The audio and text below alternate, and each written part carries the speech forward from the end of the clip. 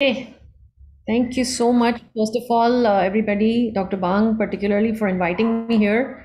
The opportunity to speak to a cardiology audience about this is very, special because we all, endocrinology, cardiology, are dealing with the same syndrome. We are dealing with metabolic syndrome, cardiometabolic health. When we say the word metabolic, the master metabolic hormone happens to be insulin.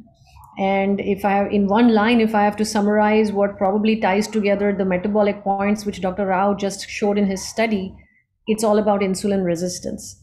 And Dr. Bang and I spoke before this presentation that how shall we go about conveying to all of you what are some simple proofs that lifestyle change can actually work. And if some of this stays in your mind when you see your patients going forward, small points to get more confident to work with your clients or patients on lifestyle change, knowing that there is such strong evidence and such powerful small things that we can actually do to help our patients save their own lives. So with that, I'll start.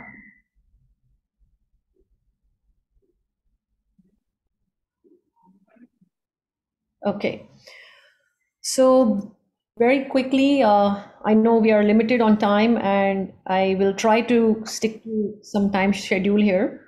I suppose everybody knows here that I am a endocrinologist. After completing my MBBS in Mumbai, I completed my higher studies in Chicago. And after finishing private practice there for a couple of years, we came back. And I've been in Mumbai since 2011.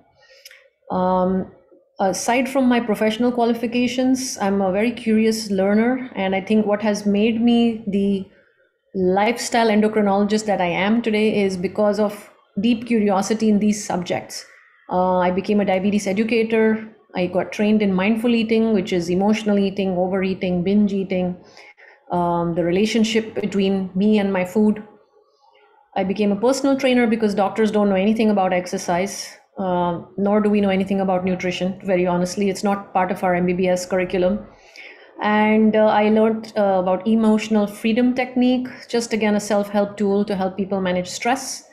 I got trained in motivational interviewing, which is a behavior counseling coaching style that helps the patient decide for themselves what they want to do rather than the traditional model, which is the doctor tells the patient what to do. It's more of the doctor takes the role of a guide and gives maybe a menu of educated options so that the patient gets to be in charge of their own life and their own choices. And science has shown that this works actually for all kinds of addictions, and it is now coming into mainstream medicine to help people make healthy behavior change. And spirituality is a big backbone of my approach to life and to healthcare. So, how strong is the evidence? We doctors love to practice evidence-based medicine. So, is there any evidence that making lifestyle change for cardiac health will actually help? Let's look at it. So, I tried to go into the cardiology literature today instead of where I normally stay on the endocrine side. Of course, we all have to cross-read with internal medicine mindset. But still, I wanted to go into cardiology literature. And the 2019 AHA guidelines talking about primary prevention of cardiovascular disease. This is their chart on exercise, and they have a level 1 class of recommendation for that we should talk about exercise. But even talking about exercise is not backed up by evidence. Okay. And there is a level 1 recommendation about a particular diet, but it doesn't have the highest level of evidence. So there is actually a paucity. This is in the 2019 guideline itself, where they say clearly there is a paucity of large-scale prospective randomized trials with RCT design focusing on hard cardiac outcomes. Okay, so when we make recommendations, we need to know the difference between am I making recommendations or am I stating evidence? It's very important to know the difference. They're not the same. So why should I do it then? I mean, why should I make lifestyle change advice and spend time in my busy OPD talking about things which may not even be saving my life of my patient? So let's look at some studies on that. This is Journal of American College of Cardiology, influence of lifestyle change on incident cardiovascular disease and death. They looked at the hardest outcomes possible, CVD incidence means new events, or CVD mortality.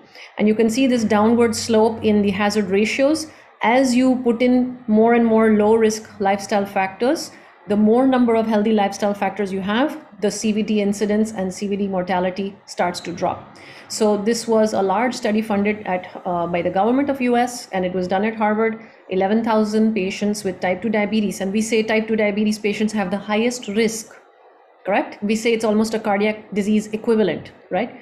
So this many people who were CVD disease free at the beginning showed that there was substantially lower risk of CVD incidence and mortality after making lifestyle change. And as Dr. Rao showed you the combinations of metabolic imbalances, this paper looks at combinations of 3 or more lifestyle changes, literally bringing the CVD mortality down. So this was actually very reassuring that it is actually worth it to help our patients make the lifestyle change. It's life-saving. So now let's get specific, and of course, talking about nutrition to save your life could be a whole day conference, right? So let's be brief. Healthy oils and the Mediterranean diet. This was a beautiful study in the New England Journal, again, 2018 June. It's called the PREDIMED trial, and it was looking at primary prevention of cardiac disease. So that means they've never had any cardiac issues ever before. And the Mediterranean diet was to supplement them with olive oil and nuts. And the looking at, you can see here the graphs literally drop when you give them the olive oil and the nuts. Compared to control, you have a lower incidence of cardiac events and lower mortality of cardiac events. So there were lower hazard ratios compared to the low fat group. Obviously, when you're giving more nuts and oil, those end up being much more fat intake. And that's actually something which has been proposed a lot by a cardiologist in the UK, Dr. Aseem Malhotra. He's written a book about it. This is his book about the Mediterranean diet being the heart healthy diet. And the food pattern in the Mediterranean diet is olive oil as the primary fat. In that particular study, they were adding 4 tablespoons of olive oil per day, and they were having about 30 grams of nuts, like a handful of nuts. They had a combination of walnuts and hazelnuts and some other nuts, but a mix which was given to them to eat every day. And they were allowed to eat without any calorie restriction. Naturally, when you take more fat, you don't feel so hungry. So they were naturally managing their food intake. There was no diet or calorie counting. Fish, for fatty fish was allowed, and eggs or dairy was either daily or a couple times a week. Lots of vegetables and unprocessed carbohydrates. So I'll come to what is unprocessed carbohydrates, and some low carb fruits like berries. What about saturated fat? So this is a major controversy which started back in the 1960s in the United States, and the whole world has been following something that started back then in the 60s and 70s. And this whole idea of asking the public to switch polyunsaturated fatty acids for saturated fat. So we were told that the world was told saturated fat causes heart disease, and you need to switch to PUFA oils and vegetable oils or refined oils. And actually 50 years later, we are all sort of, anybody who's in the metabolic world is regretting that we followed that advice. And the reason we think so is that it has been shown to derange the omega-3 to omega-6 ratio. It causes the inflammation, it drives the insulin resistance. And whereas when you start to repair from that, you would be moving to the high-fat Mediterranean diet and the exercise to reduce the inflammation that's happening, which is the trigger for the plaque rupture. So what about PUFAs? Because we still in India are still very much being bombarded with the advertising for, so to say, heart-friendly oils. So what is there in the evidence? This is British Medical Journal 2013. Using dietary linoleic acid. Linoleic acid is in most of your refined seed oils. It is rich in omega-6. It is the most common omega-6. And this was a study done for secondary prevention of coronary disease. That let's take this high-risk group. And now this was done, this study was a group of people in the 60s and 70s, exactly when this whole change of thinking was coming, that maybe we should reduce saturated fat. So this study was done where they replaced, the intervention was to replace dietary fat with omega-6 linoleic acid. You'll recognize this, safflower oil and the PUFA safflower oils were given as the primary fat. And this data had to be actually, so there was missing data, which even though the study was done in 1973, this has now come in the public eye in 2013. And it literally said that Substitution, where you took away saturated and moved into linoleic, increased the rates of death from all causes, coronary heart disease and cardiovascular disease. So we need to question the worldwide dietary advice to make this substitution. Another study that got buried during that time was the Minnesota coronary experiment. Although it was completed in 1973, it came in the British Medical Journal in 2016. And again, this is what we call the diethearthypothesis, that a diet rich in saturated fat causes heart disease. That was the hypothesis made in the 60s and 70s. And actually, this paradigm has never been causally demonstrated in RCTs in the last 50 years. Okay, but the person who proposed this idea was a very persuasive proponent of it, Ansel Keys. There's a lot of literature now coming up about the whole controversy back then, but this change did not translate to survival. So this is a paper, science paper from one of the Indian journals of biochemistry, looking at the oils, because we in India, we love our oils, we love our tadka or our tempering of the spices and making the seeds pop and frying things. So this was looking at the oils which have been recommended, the PUFA or the vegetable seed oils, and looking at what happens when you heat them up, because we know now the ratio of omega-3 to omega-6 is important. And what they found was coconut oil was stable, ghee and butter were stable. And this was their chart showing you. I added over here myself about olive oil. Since we keep on talking about olive oil, it's good to put them on one chart. Is the profile of saturated fat versus MUFA versus PUFA. You can see olive oil seems to be doing well because it's high in MUFA, and coconut oil and ghee are doing well because they seem to be high in the saturated fat. The logic now is, if you have polyunsaturated, you have all these open spaces which can be reactive, which can bind with other molecules and create these chemical reactions in the body. So this was the experiment done in the scientific journals in India. So then what about keto?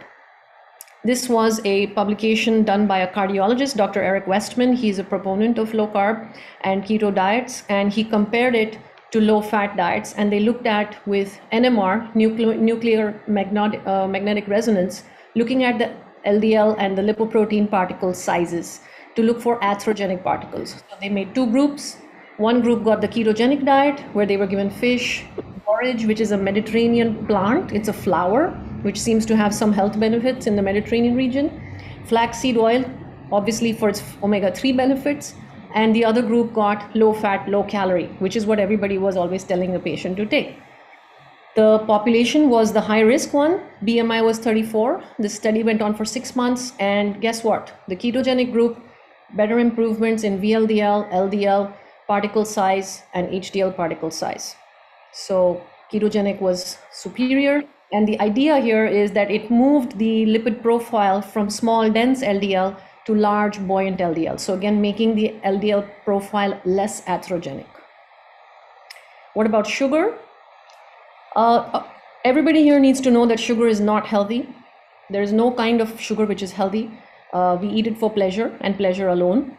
And it's up to us to find how much sugar is what we can manage as a balance between pleasure and health. I say this all the time in my practice every day. And if you want to bring your cardiac risk down, bring your sugar intake down. That doesn't mean stopping the sugar in your chai. It's not only that, okay? But I'll come to what are other sources of sugar, but why to do this from a cardiology point of view?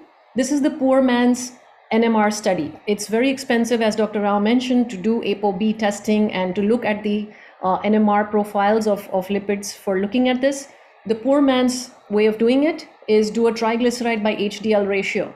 If you have double triglycerides than HDL, you're more likely to have small, dense LDL, the atherogenic profile. Ideally, you want your triglycerides to be less than the HDL. That would be the best situation where the ratio is less than 1. Triglycerides are less than HDL. You have a less atherogenic profile in that case. Hidden sugars, we need to, as doctors, we need to know how to read labels. Imagine that they will say there's no added sugar, but they will say evaporated cane juice. We should have some consciousness when we're reading labels like this, that if a processed food manufacturer is allowed to say evaporated cane juice, don't we know that means sugar? right? So there are too many ways that the manufacturing industry gets away with stuff, and it becomes the doctor's job to educate, but that's what we do. We're here for our patients, right? So we talked a lot about fats, we talked about carbs. Now let's look head to head, low carb versus low fat. Again, some studies. This was a RCT in lipids, carbohydrate restriction having more favorable impact on metabolic syndrome. So these are the at-risk subjects, and the type of diet given in the low carb was 45 grams of carb, 105 grams of protein, 98 grams of fat, and then there was the standard diet.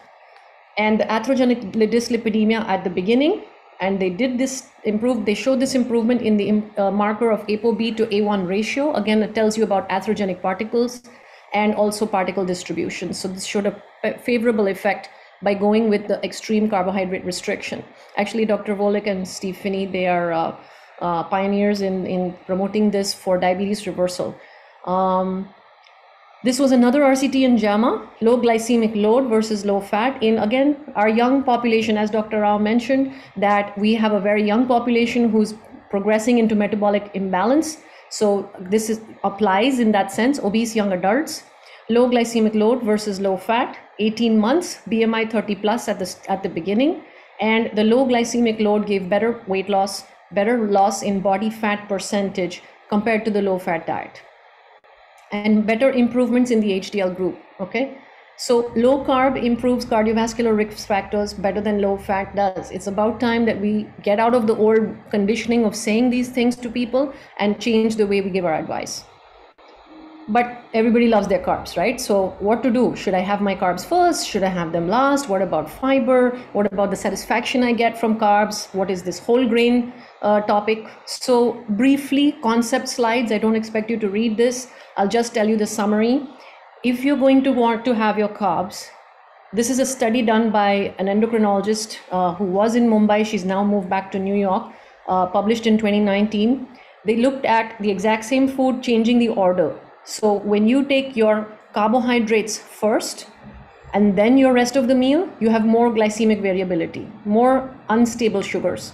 Whereas if you start with proteins and vegetables first and then take your carbs last, your post-meal glucose levels are more stable. What about fiber?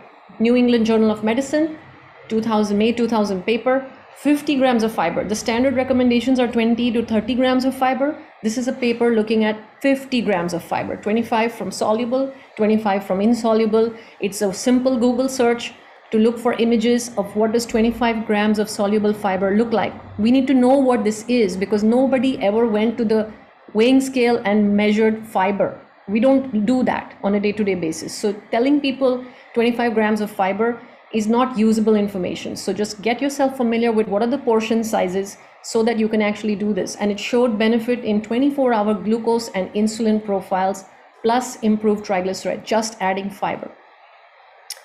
What are carbohydrate cravings? It's a pure effect on the brain, the psychological, feeling satisfied, the hedonic pathways, the dopamine pathways, the reward centers. That's why we all love and crave our carbs.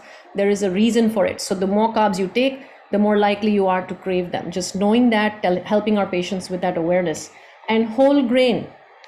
Just because it was a whole grain in the field where it was grown, doesn't mean that when you have a whole grain or a multi-grain khakra or a multi-grain bread which melts in your mouth without chewing or without you cooking it yourself, that is no more a whole grain. It was a whole grain once upon a time.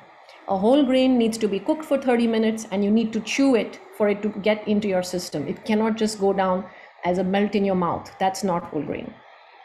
So this is just to summarize what this slide says. So I stopped inpatient medicine because I just could not feel connected to that work. I believe my purpose is to help people stay out of hospital. And when we used to do the inpatient rounds, I would see the diabetic diet or the cardiac diet, and it would be loaded with carbohydrates. So the next time you're on rounds and you see what your patient is being served, which is a much higher ratio of highly processed carbohydrate. Idli melts in your mouth and we praise it. The more it melts in my mouth, I say such a soft and fluffy idli. It has nothing to do with the whole grain rice, which was harvested long back. It has been gone through so many steps: parboiling, grinding, soaking, fermenting, and then steaming. It's highly processed rice, and it is high glycemic. So this ratio needs to change. Bring the percentage down. If you really love your idlis and you want to enjoy it with the family, keep it, but reduce the portion. Increase your healthy unprocessed fats. Could be the coconut chutney, the ghee, the mulga podi powder, gunpowder. All these are saturated healthy fats, unprocessed. And your sambar needs to be full of dal, full of proteins, full of vegetables. Then it'll be a beautiful, tasty meal, and you would have immediately reduced your metabolic risk from this meal. What about salt? This is a big one. I spent a lot of time researching for this. So let's see if we can condense the information. Giving salt to normotensive subjects, about 80% of them do not see a change in blood pressure at all. Even in pre-hypertension, 75% don't respond. In people who have proper hypertension, 55% of them are totally immune to the effects of salt on blood pressure. And yet if we are blindly telling everybody reduce salt, reduce salt, reduce salt, guess what can happen? There are divergent BP responses to sodium restriction. 1980, these papers have not become popular because it was getting inconvenient. Everybody wanted to focus on saturated fat. Nobody wanted to focus on sugar or carbohydrates. So they focused on saturated fat and they focused on salt. Okay, and salt has gotten into so much trouble that now we have books written about salt, okay, to bring it back. So this was a study done on OPD and IPD patients where cutting salt out gave 28% of the IPD patients, their BP got worse, 17% outpatient. So it may not be the right advice for all your patients. Again, what happens with salt restriction? It's not the same thing to take a glass of water and put salt in and then say that the osmolality of this water has changed. The body is not so dumb. The body is not so stupid that if you put salt in your mouth, suddenly your blood pressure is going to go up. There are so many hormonal pathways to maintain normal body profiles. The body is always finding a state of homeostasis, so it has counter-regulatory hormones. Guess what happens when you start reducing salt? Aldosterone and sodium retention pathways will have to kick in because we need a certain amount of salt. What is the most abundant electrolyte in our blood? Happens to be sodium, right? So dietary restriction increases vascular resistance. This was a small study, 13 subjects, 8 of them had borderline BP, double-blind crossover.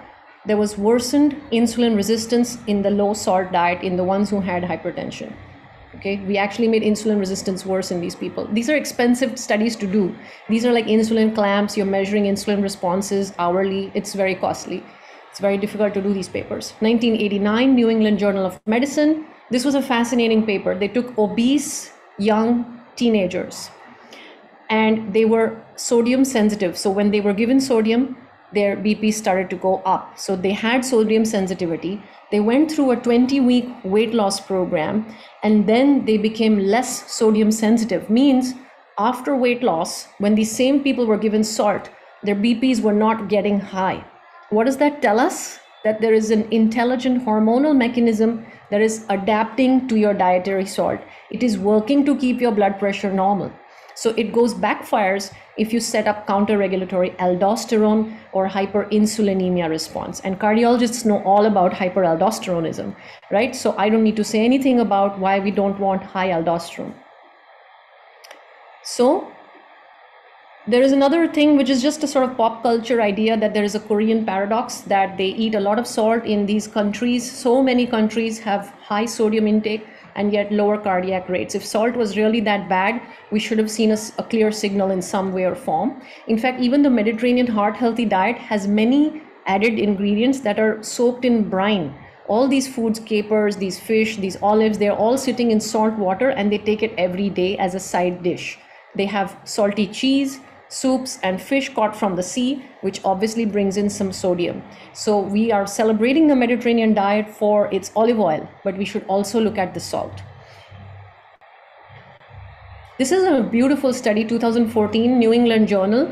They measured urinary sodium and followed these people for mortality and cardiovascular events. It was a long-term follow-up, 1 lakh people in 17 countries, 3.7 years of follow-up. The cohort is called PURE, and they basically watched what happens to these people over time in life, long term.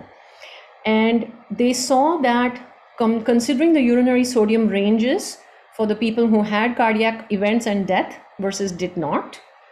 There was a safe range between 3 to 6 grams of sodium daily intake, which is about 1 teaspoon, half a teaspoon to 1 teaspoon of added salt per day.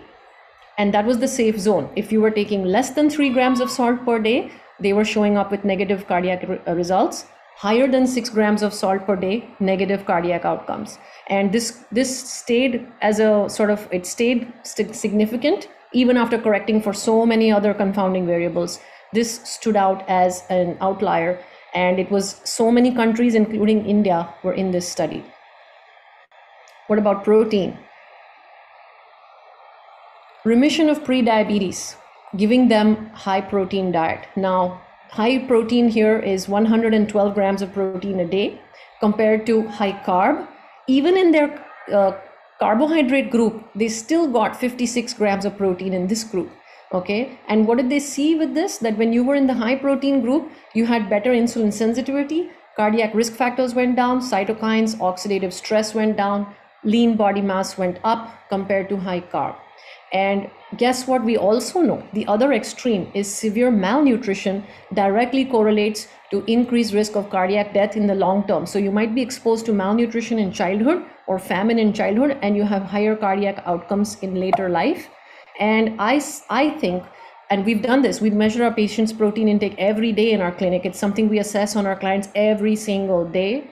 And on day one, when they come in and we do their diet calculations, most of my patients who are predominantly veg, their daily protein intake is 10 to 30. So we are not even reaching the protein requirements which were in the high carb group in the study. Okay, so I think that India has gone from suffering from famine and energy or calorie malnutrition in some parts of the country.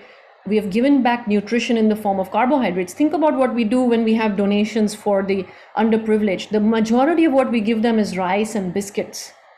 We are giving them carbohydrates and we are not giving them enough protein. Even in well-to-do families, they are still sitting at 10 to 30 grams of protein a day, no matter whether they're affluent or not. So we have a severe problem of protein malnutrition in this country, which is a huge epidemic, which is driving a lot of our metabolic imbalance, driving our sarcopenia and muscle loss. Coming to muscle. What about exercise? This is, again, we all like proof. Even though common sense tells you exercise is good for you, we have become so used to sitting in chairs for 10 hours a day that we need proof that exercise will help. So, okay.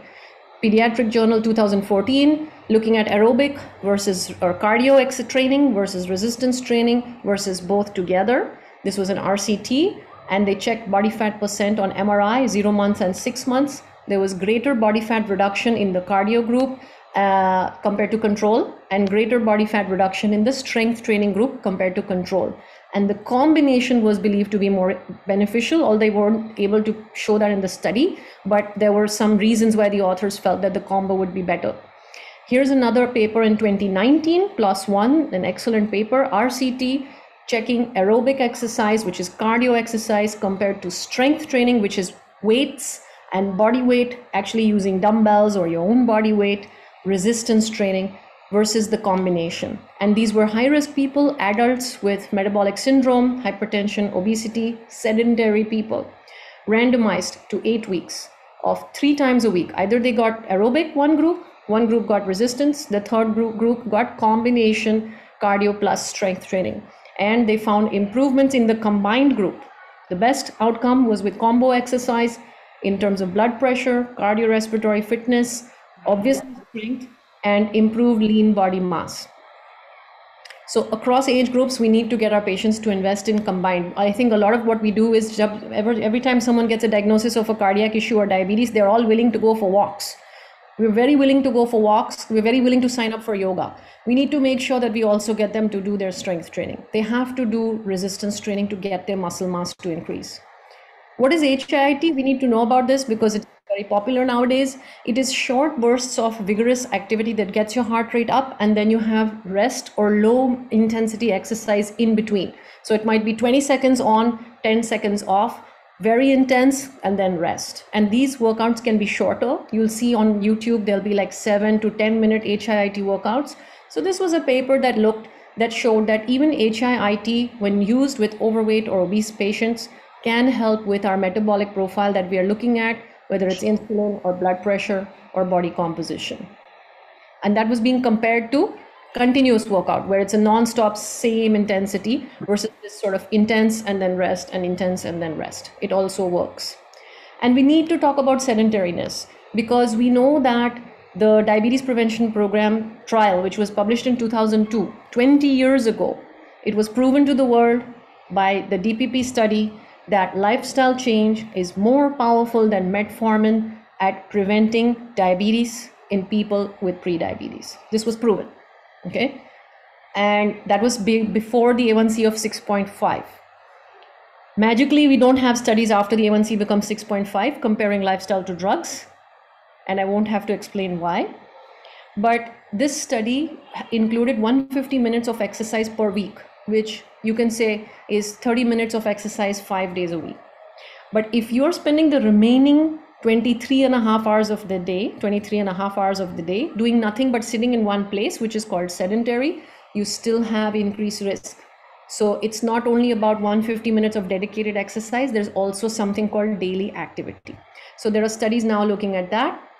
Alternating bouts of sitting and standing. This was done. The target population you can see here on the right was overweight, obese, sedentary office workers, our high-risk population for cardiometabolic syndrome. What they were told to do is every 30 minutes, instead of sitting for the office work, raise the adjustable table and stand and do your office work. That's it. And every 30 minutes, they had to keep shifting the desk height and stand, work, and then sit and work, 30 minutes. And they found improvements in postprandial glycemia.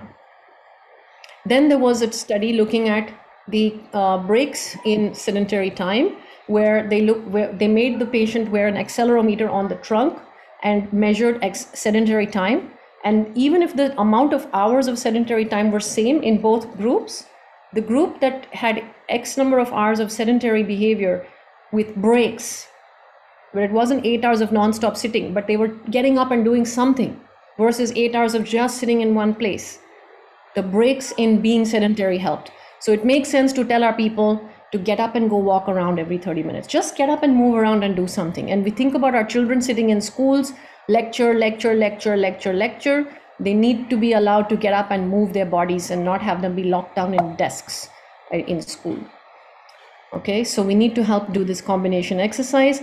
And yes, I'm an endocrinologist speaking to a cardiology audience today, but guess what? There are so many cardiologists now talking about lifestyle change and literally giving solutions of how to make this difference in your clients and in your own life. And these people are doing a lot of work. These are just a few names that I read up and I follow their work, and I've learned a lot from them. And if you're very interested in the controversy, 50 years ago was when this big professional clash happened between these two people. It was a major sort of controversy, which is coming up to surface now.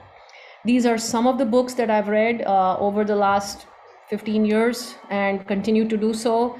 All interesting books about calories, about just food in general, weight gain, low carb performance for exercise. Again, this is by an endocrinologist. This book is by a cardiologist. This lady is an investigative journalist, and she's exposed the sort of saturated fat problem to us, that it was wrong. This is again conventional, challenging conventional nutrition, the book on salt, the book on healthy fats, a book by an endocrinologist on why are we always hungry. This whole book is about insulin. Longevity, of course, if we're trying to prevent cardiac events, we are very much interested in longevity. It's the same, two sides of the same coin. And Obesity Code by Jason Fung, fantastic book. I learned more about insulin physiology from this book than I learned in my fellowship. And that's just because that's the way we're taught. We're taught to focus on disease and not physiology. This is a beautiful book released last year, Why We Get Sick. Another book, I didn't get time today to cover fasting and intermittent fasting, but there's a whole idea of time-restricted eating. This is a brand new book that has come purely on uric acid, and due to interest of time, I had to remove some slides, but the idea of uric acid tying into cardiac risk, and it comes purely from sugar and insulin resistance and not from purine-rich vegetables and pulses and lentils. So please don't get your audience to stop. There is no evidence that eating purine-rich vegetables causes uric acid events. So please let them have their healthy vegetables, pulses, and beans. And this is how you can reach me. And I'm going to now stop. Thank you. Excellent talk, Roshni. Thank you. Wonderful as expected. And you covered virtually everything. So if we look at today's flow of event from